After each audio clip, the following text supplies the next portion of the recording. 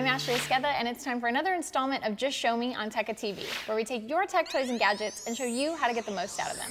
Today, I'm going to show you how to make playlists in Google Music. So you've already got your super special invite, you've already signed up for the service, and you've already uploaded all of your songs to Music Beta. Let's start making a playlist.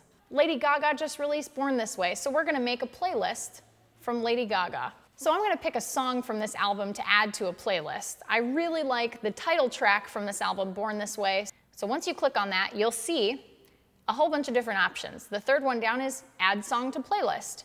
Now I have a Gaga playlist, which is my workout playlist, or I can make a new playlist. So let's say I'm going to add this to a party playlist. So let's click on New Playlist, and you'll see in the lower left-hand side of the screen, a new playlist has appeared in your list of playlists.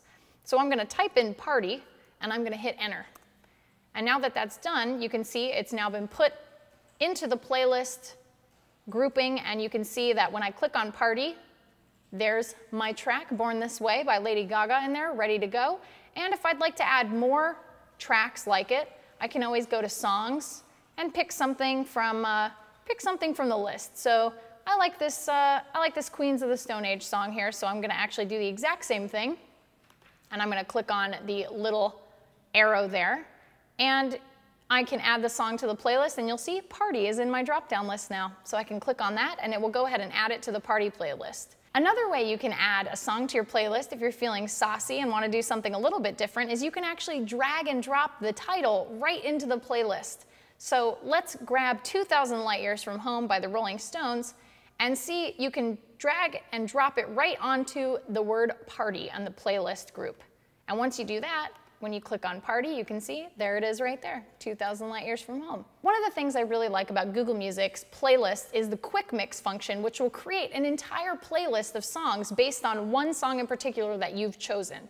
So if I like Aerosmith, for example, I can click on Aerosmith as an artist, and I can actually click on, I really like Livin' on the Edge. Click on the little black arrow there, and instead of adding a song to a playlist, the option above it is Make Instant Mix, and we can click on that, and you'll see a little working bar, and right there on the left-hand side, you'll see Instant Mixes pop up as a new thing for you, and there's my Livin' on the Edge mix, and you'll see all these different great songs that are a little bit like Aerosmith's song, that have the same sort of tone, the same sort of feel to it, from all the different artists that I have in my Google Music collection.